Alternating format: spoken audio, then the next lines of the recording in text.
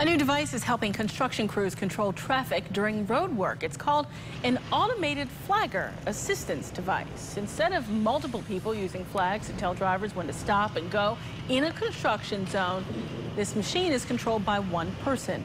Renault Gas says it's safer than workers standing out on the road, especially in all this heat. It's for a safety concern, of course, as our biggest opponent really out here.